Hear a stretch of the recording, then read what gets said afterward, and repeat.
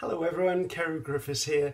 Now I've had a subscriber comment or a question and I thought that's a really good idea, and instead of answering it as a comment I'm going to answer it as a video because it gives me the opportunity to explain a little more and actually share with you a technique as well. So the question was, Ceri, can I have a look at the photographic background you use to create your thumbnails and your images for social media?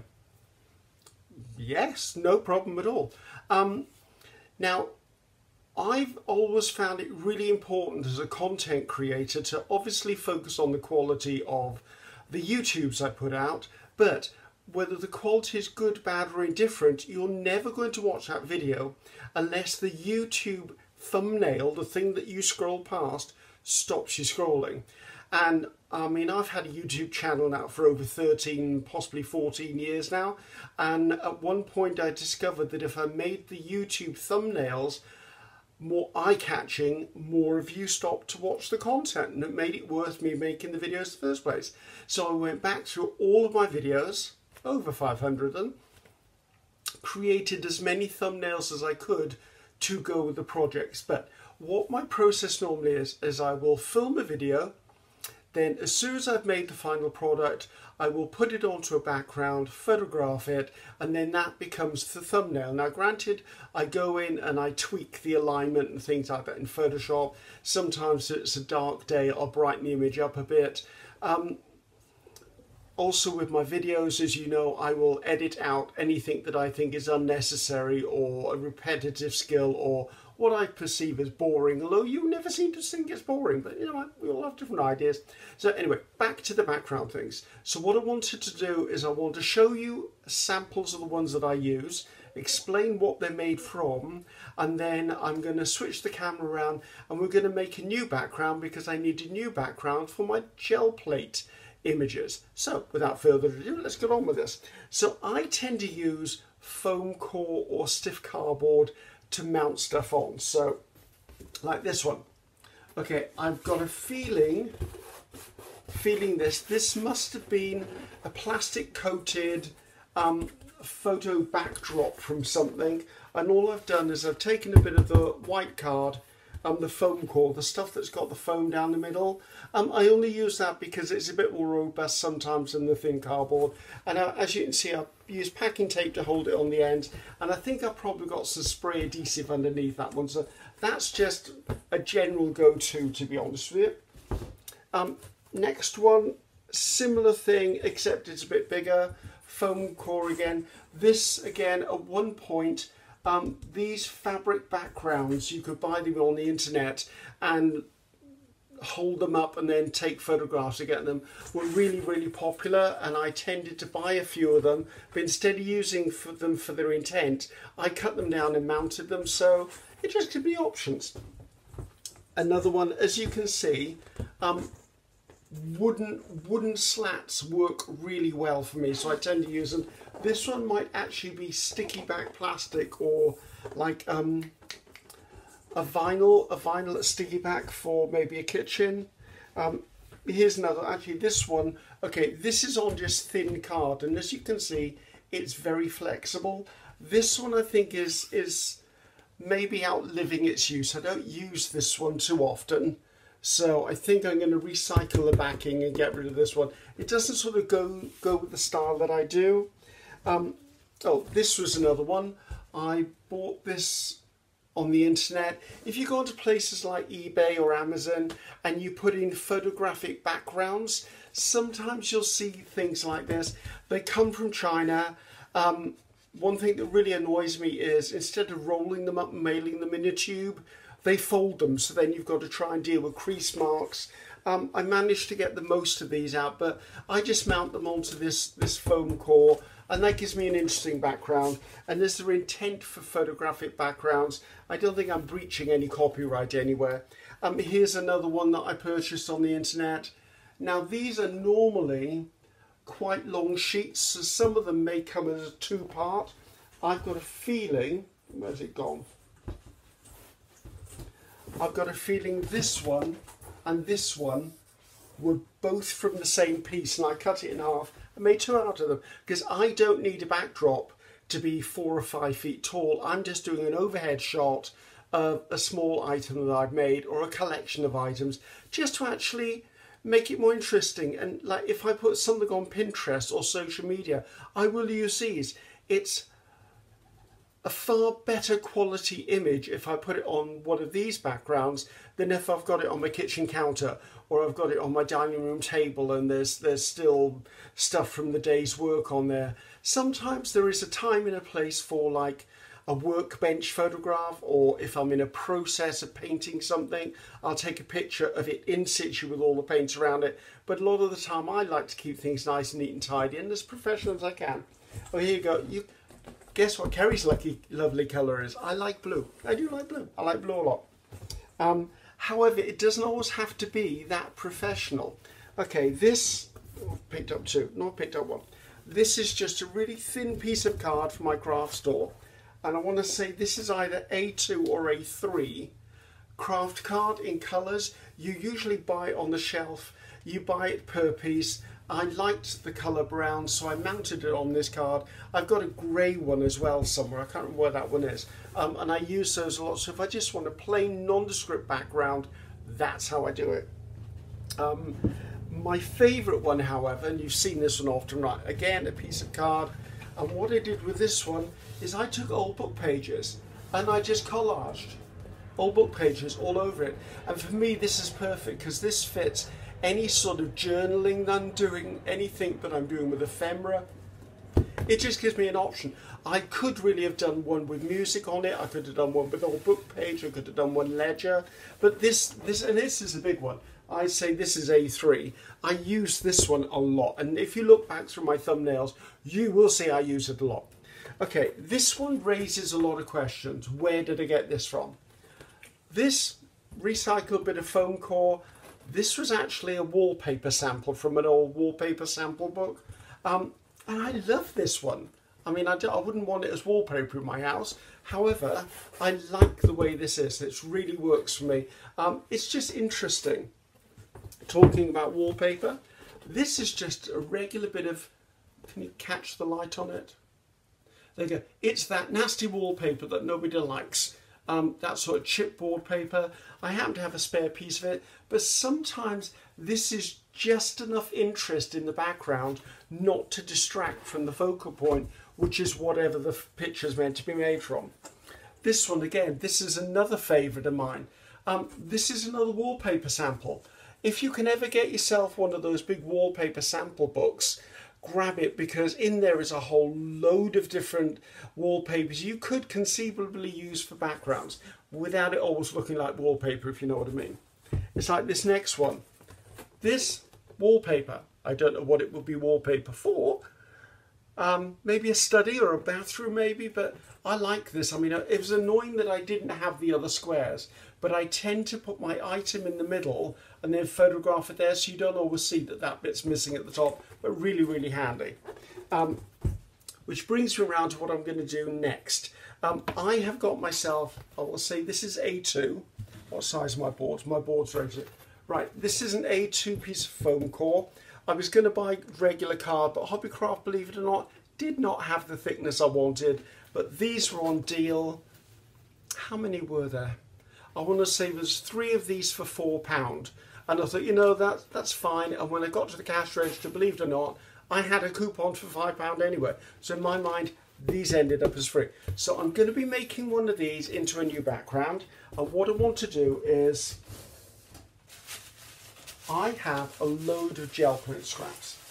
Like, we're talking loads and loads. In fact, there's an entire drawer filled behind me.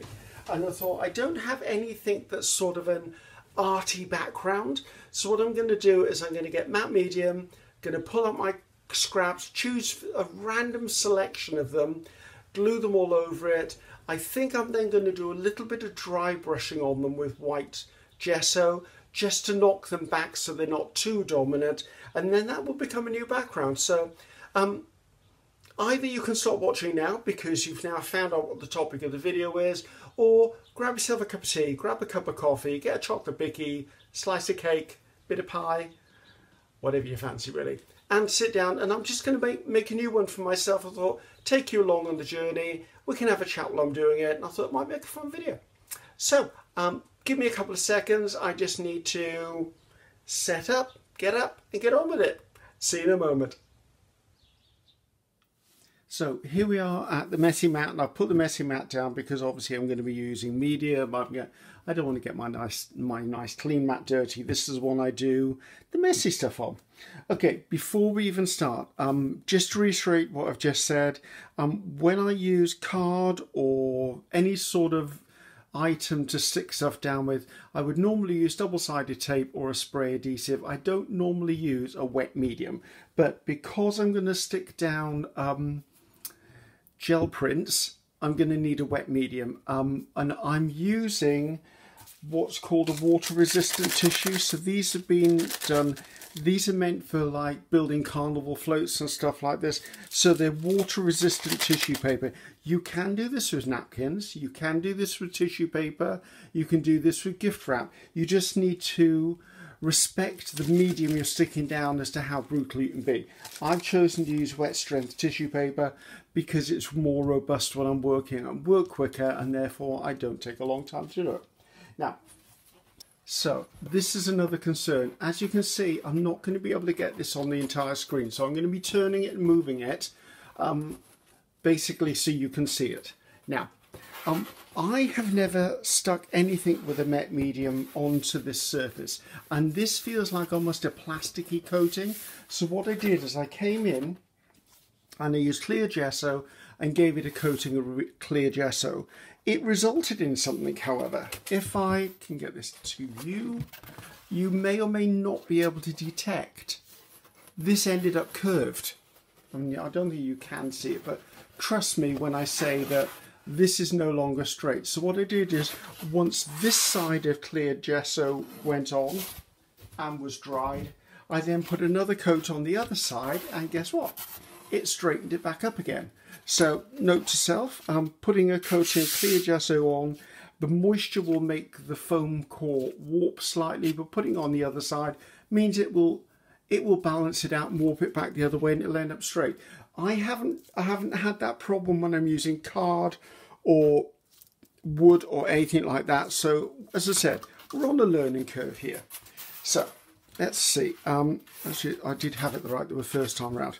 So yes, I coated it in clear gesso. Another reason I use clear gesso, my clear gesso has got a bit of a texture to it, so it means things are likely to stick to them without peeling off. I could have used something like a glue stick or something like that, but I know within not long at all it probably peel off. I'm going to be using Liquitex matte gel medium. I'm using matte because I don't really want anything shiny on here, because when I'm taking a photograph I don't want to see a reflection of any metallics. So that was one concern. I'm also using one of these distress brushes by Ranger or Tim Holtz, purely because it's a bigger brush for me to hold. I could easily have used a decorating brush to do it. The other thing I have here is I've got a ceramic tile, a smaller one, which I'm going to put the medium on, just because it's easier than messing up a palette. Now, I do have an idea for this, because remember, this is meant to be a background. So I've gone through my gel prints, and I pulled out a whole load of stuff that I think could be classed almost as a neutral, because I want this to be the background. I don't want it to pull focus. I have pulled out little bits like this was a clean off tissue, purely because I don't mind the little bits of colour in there occasionally, but I do want to make it so that the feature is the thing that is sat on it to be photographed. I can't pick these up now. So I've gone for browns and kinds of neutrals. I pulled in some white as well, just in case I want to null it all down a little bit.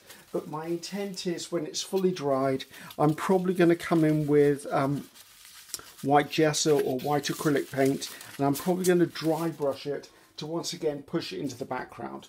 I have also pulled out a few scraps because I quite like the idea of the odd bit of green and a bit of brown in this as well. Just trying to keep it relatively neutral. So I think we just need to get on with it, really. So I'm going to pull this over here and put some of the gel medium out onto this tile. Now, you're probably not going to see this tile ever again, because I'm going to push it over to one side so it's out of shot so I can hopefully share with you as much as possible. Now, wet strength tissue paper likes to tear in one direction but doesn't like to tear in the other direction. So you could cut it. I'm not for this. I'm just going to get it stuck down. So I'm going to take my medium, start in this corner. I like when I create stuff to start in the corners because then it's done, it's out of the way, and it's just where I like to start. That's all got that one in there. Now, if you were using napkins or tissue, you can do this. Just as I said, be really, really careful, because if you brush napkin or gift wrap tissue too much, you'll end up just destroying it and it will break down. So there's another thing to consider when creating one of these. You're not creating a piece of art, okay? Yes, it's nice to have some aesthetics to it, but remember that maybe it's not even going to be seen in the long run. The things on top of it may take up more space. Why can't I unfold you? There you go. May take up the majority of the space. You may only see maybe a small slither of this, just because that's what it's for. It's a background. So don't get overly worried that, oh, I can't see it. It doesn't look right to me. It's just literally wallpaper. I mean, that's probably why I like using wallpaper as well. I'm trying to work the bubbles out of this. I don't mind too much if there's creases or crinkles in it, because as I said, I'm going to dry brush this afterwards if I think it needs to be a little paler, or maybe some of the colours are a little bit too dominant. So I will dry brush it afterwards. There's a lot of medium on there. I've gone a little bit berserk with the medium, guys. Let's see if I can brush some of that off. I'm hoping that the medium won't make it curl again. If it does, I will just put another layer of medium on the other side. But in there lies an option for you too. If you're using foam core like I am, you could easily do another design on the other side of the same piece of foam core. So you're getting dual purpose out of your piece of foam core. I know I'm going to be asked, why do you need to mount it? You don't need to mount it. I tend to stack my backgrounds vertically, almost up against like a wall in my workshop, and therefore they stack better if they're actually on a more robust surface like this. But I mean, wallpaper, I have rolls of samples of wallpaper, and I will very often just unroll it, lay it on a flat surface, hold it down with a little bit of a weight in each corner, and then take the photograph and then roll it back up again. So you don't need to back it. I back mine because I prefer to, and I'm sharing that with you because I was asked to share how I did it. So matte medium all over the place here. So right, I've got my corners established. Sorry it's all flicking around. It is just going to be the way it is. Right, I wanted some green and I've got this, so I'm going to bring some of this in.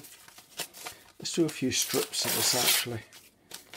Let's do a couple of squares. So there are so many different options for making backgrounds for photography, for your YouTube thumbnails, or even say you're sharing your work on Pinterest, something like that. It just looks better. You have more of a beautiful image to look at than if you just leave it on the carpet to photograph it, or something like that. So just always bear in mind that your post or your image or your video is likely to be shared more by people if it's beautiful. And part of that beauty isn't just what you've photographed on it, it's what it's lying upon. It's getting a bit sticky there. See if I'll stick a bit of this down. Now I know this is going to take quite a bit of matte medium to do because it's quite a large surface. I know someone is going to ask me, could I use Mod Podge? You could, but Mod Podge is expensive, or Mod is expensive. I probably wouldn't use it, and there's another reason why I probably wouldn't use it as well. It will give you a kind of a shine or a sheen. Even the matte one gives you sort of almost like a leathery finish to it, and that may translate into a reflection. And what I'm trying to do is to create a matte surface to put stuff on, and that matte surface will then focus everything on whatever is upon it. So I need some more matte medium.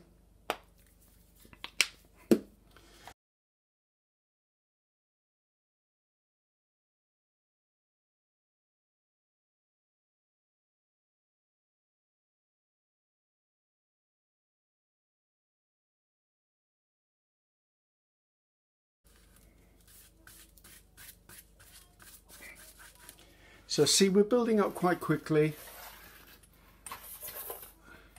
Now I think that's enough of that design. I'm going to pull in a few of the scraps that I've got to one side.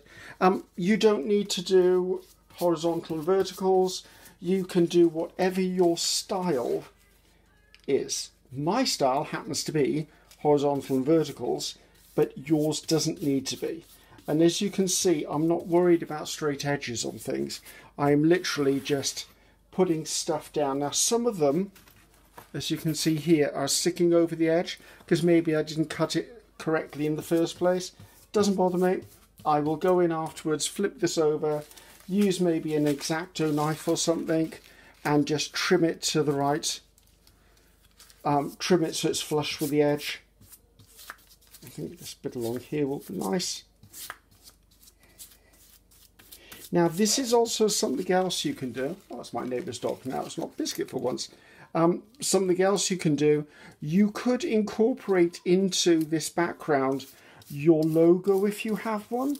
If you've got a recognisable symbol that represents you or your business name or anything like that, I would avoid, and I only know through experience because I did this mistake, some of my backdrops did carry my web address and what else was it? My web address, my social media, stuff like that. But then came the time I changed my social media and I changed to a new website. And of course, all of that imagery then had to be changed to keep it updated. So just be aware that if you're going to put stuff on here about yourself, then you need to make sure it's going to stay current, or make the effort to make it current.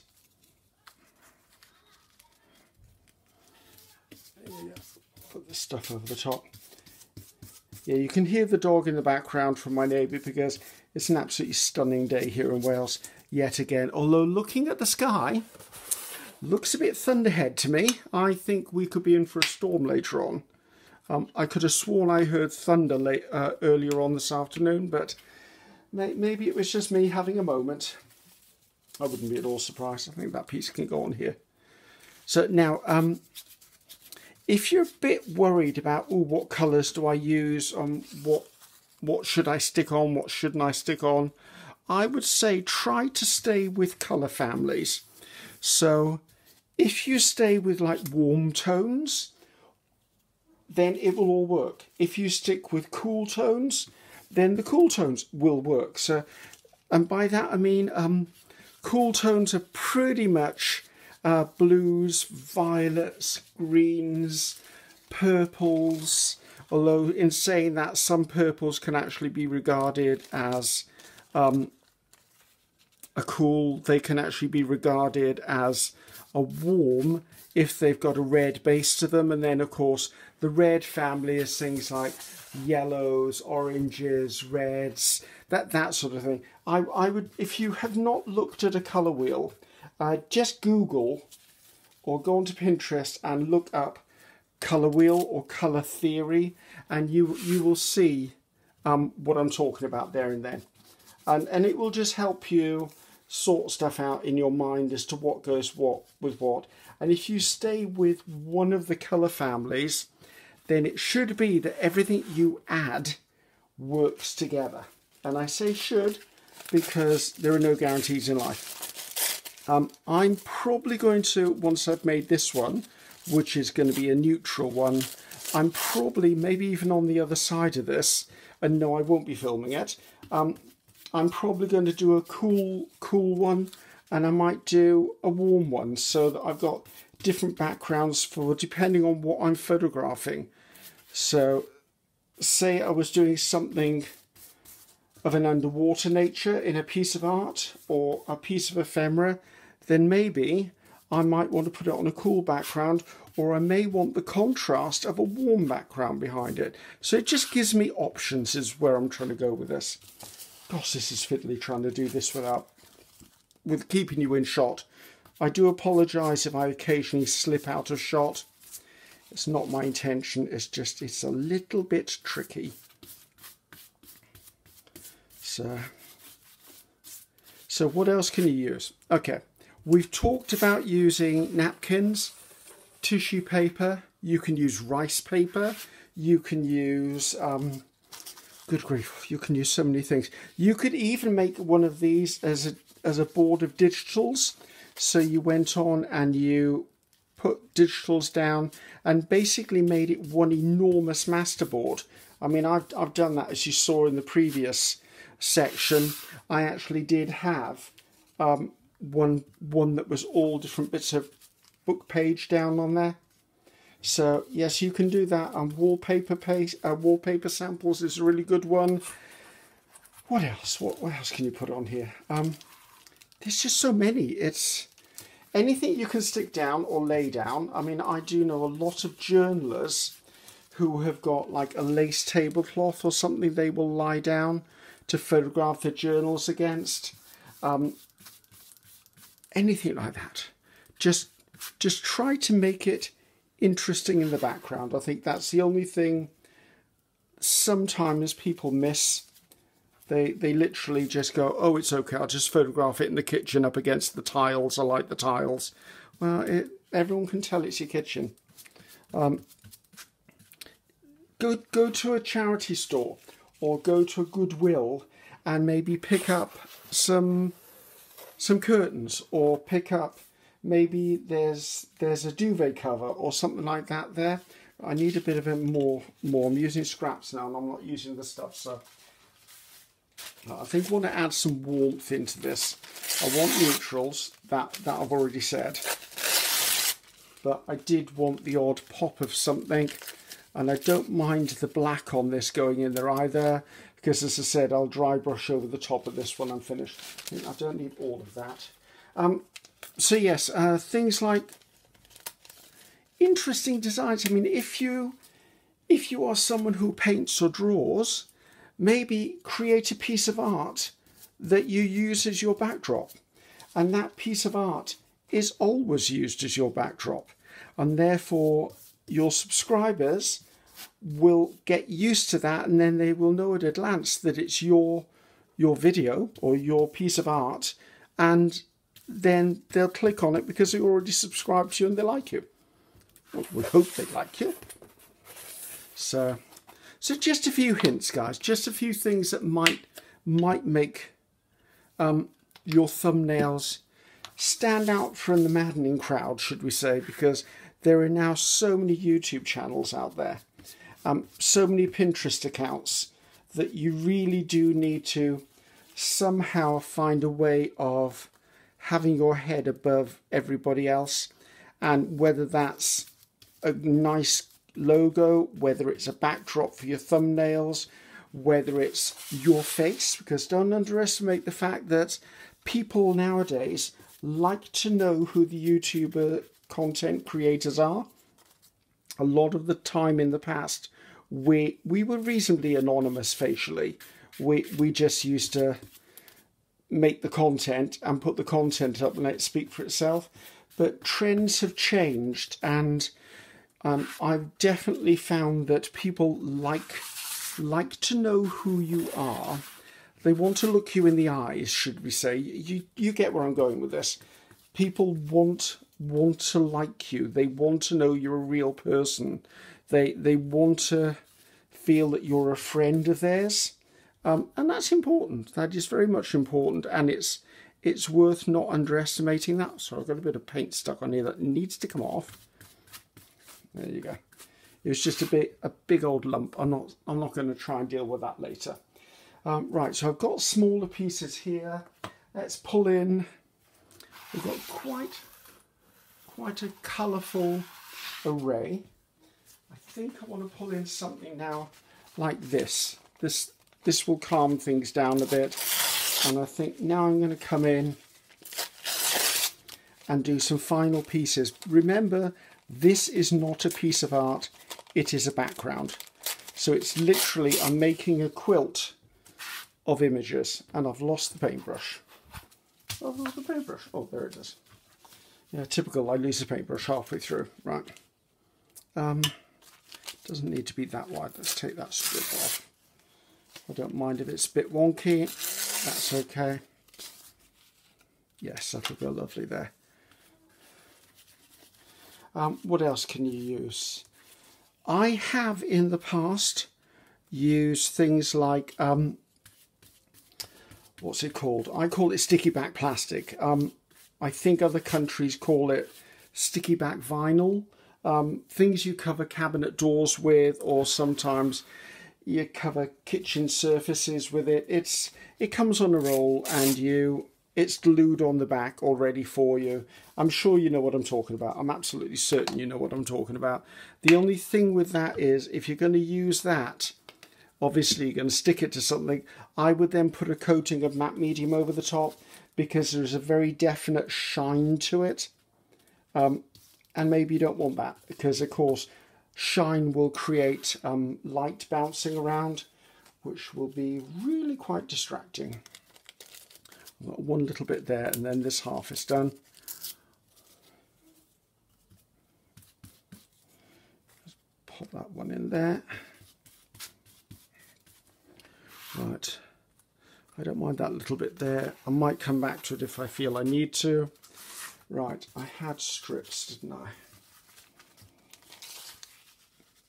I think if I take that off about there. Are you in shot? You are in shot. I wouldn't, after you've done this, seal it or varnish it, because first of all, you're using matte medium, which means it's already sealed down anyway. I'm using matte medium for the sole purpose of not having a shine, and a varnish would have a shine. So just be a little cautious if you're going to reach for something and you think you need to seal this. You don't. And if it gets damaged, that's fine. Put a patch of another gel print over the top of the damaged piece. It doesn't really matter, because it's an ongoing thing. After you've used it for maybe a year, you might decide that you want to do something different.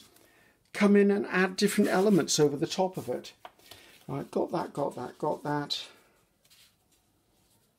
wonder whether I want to use this a little bit. See, if I hadn't have seen that little white piece there, I wouldn't have had to do something about it, but the way my brain is wired, I've now got to do something about that.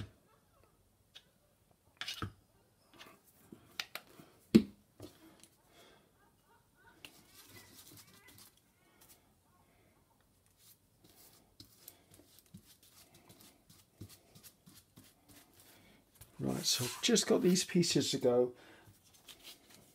I don't want to use this one because it's so close to the others.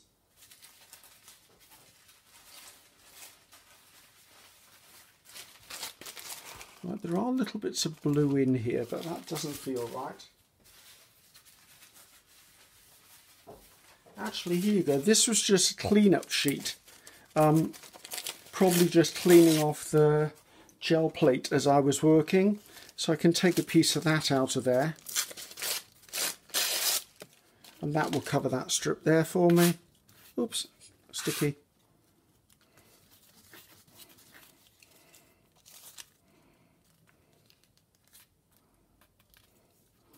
Another thing that I've done in the past too is I've taken washi tape and stuck strips of washi tape for the entire thing. Now, I know someone in the comments is going to say, well, Ceri, what about copyright? You don't own the right to that image. I'm not selling this background. It is purely the washi tape has been used to create an image, and that image is going to be behind something else that I've created. I'm not selling the background. I don't need a license for it as far as I'm concerned. So just I suppose do a bit of research in your own country, because maybe there are different rules that I'm unaware of. But I've never worried about the imagery in the background of my print of my photographs, because it's firstly just, I don't charge for it. I'm not making any money from it.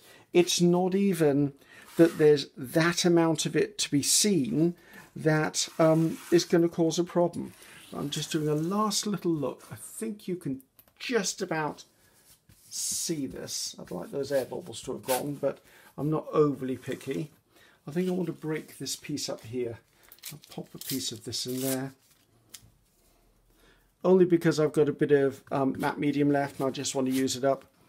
Because that's the disadvantage of one of these. You can't get the lid off and you can't put it back in. I did used to keep a little pot that I kept the spare in, but then it started drying out, and you know the story by now. Right, where I pull that bit of black off needs a little something as well. Just go on there.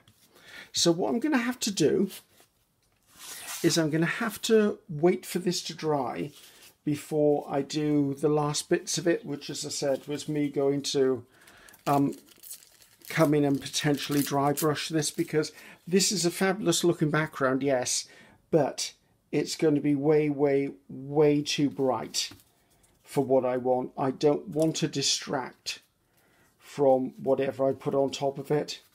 And what I'm going to do for the thumbnail for this actual video is I will use this as a background, and I think I'm just going to put a camera on it so you can see the effect of what it would be with an item on top of it. Because if I photographed this and just used this as a thumbnail, it wouldn't make any sense in the video.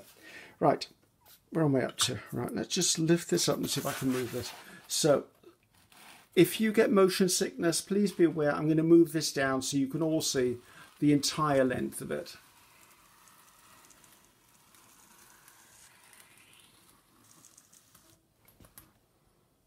Okay, so I'm going to pause the video for a couple of seconds.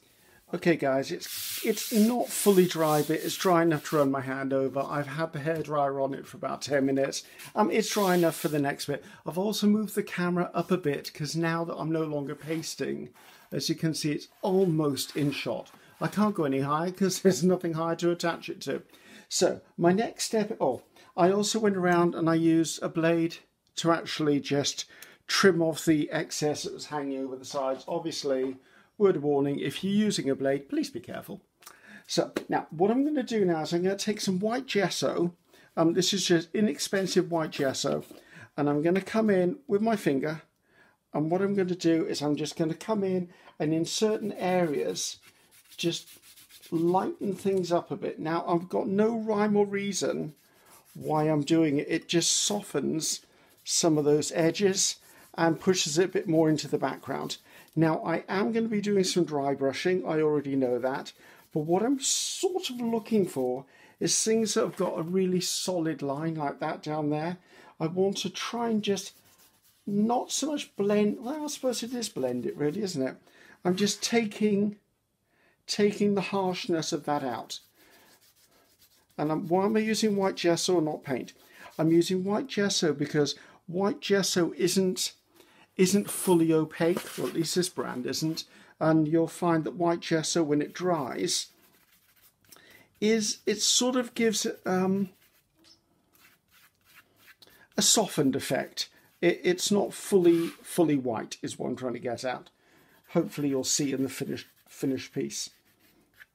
So I'm just trying to blend out some of those really harsh edges between light and dark. Just a personal preference. I mean, as I said, you can do anything you want. It's yours to do with. I just like to give it some interest. But as you can see, comparing one half to the other half, it already doesn't look as predominantly in your face, which is we don't want to hang this on our wall. We want to hang our featured things on it in an image. So I do hope this video is making sense, because listening to myself, I'm like, I'm probably confusing everyone here. But we'll see what it sounds like when I actually edit it. I tend not to edit too much.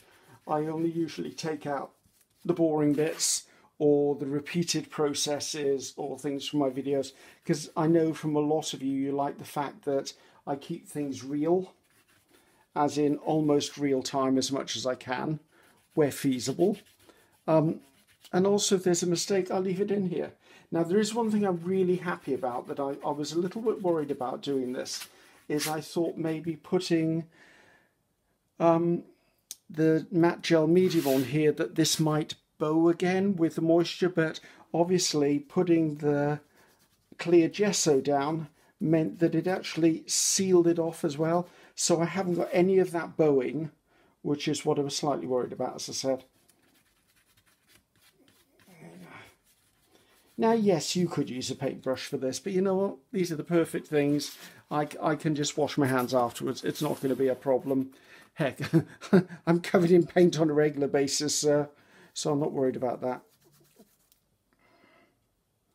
So, yeah, but I do encourage you to explore creating your own backgrounds for your photographs.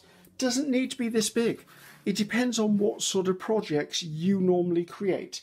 Now, if you're a journaler and your journals are, let's see, what would they be? They'd probably be no more than 9 inches by 6 inches, your finished journal. A regular journal. Let's not slam Ceri for assuming all journals are the same size. I know they're not.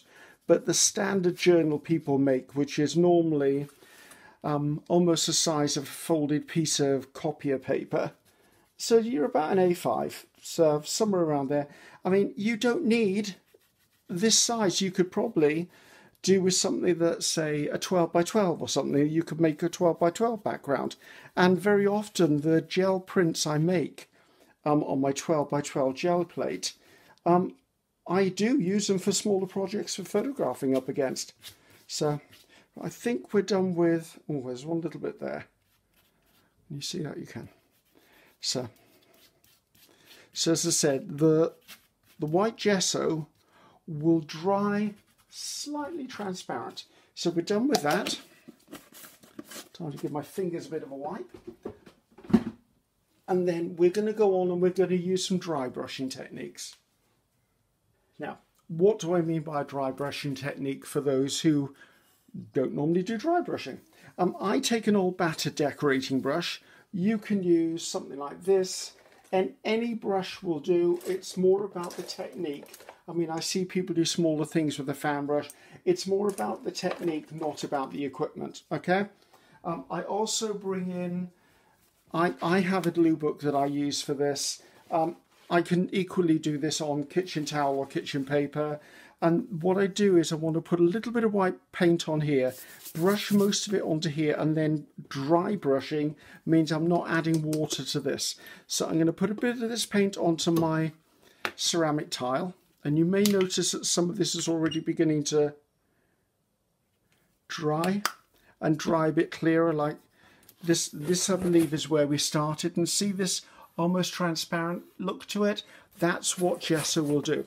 Now, not going to go overboard on this. I just want areas. So I'm going to dip my paintbrush in, give it a brush really well, and then come in and just brush over the top. And what it will do is it will catch any raised texture, which will give this interest. Because remember, I've said it 100 times already, this is a background. Now I'm going to do half of this and then show you the difference between one half and the other half. Now, I'm using white. You could use whatever colour you wish. And once this is finished, I may look and go, this needs another colour. So, right, this is the side that's been dry brushed. This is the side that hasn't. So hopefully you can see between the two. I mean, I love this side, but it's for a photograph and it's for the background. So therefore, I don't want it to be too dominant. So again, get the excess off, give it a bit of a dry brush. This is why I didn't mind the wrinkles, because the wrinkles give me texture. Texture then catches the paint, and it gives me something really interesting to look at. As I said, you can do this with any colour you choose. I think we may be finished.